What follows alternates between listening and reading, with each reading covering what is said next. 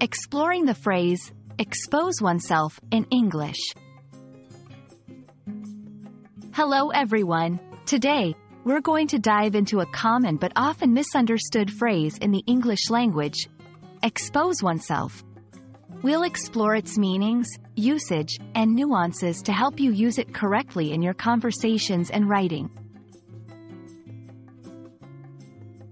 The phrase, expose oneself, can be understood in two primary contexts, literal and figurative.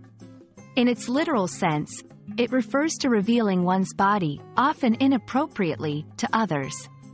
This is considered a legal and social taboo in many cultures. However, in a figurative sense, it means to reveal one's thoughts, feelings, or personal information to others, making oneself vulnerable.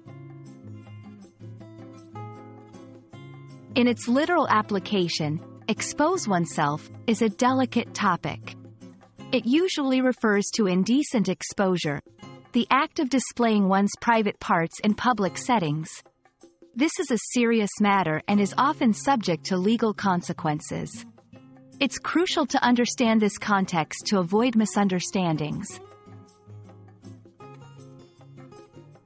More commonly, expose oneself is used figuratively. It's about being emotionally open and vulnerable.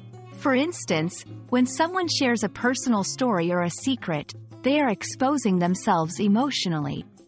This usage is common in conversations about trust, relationships, and personal growth.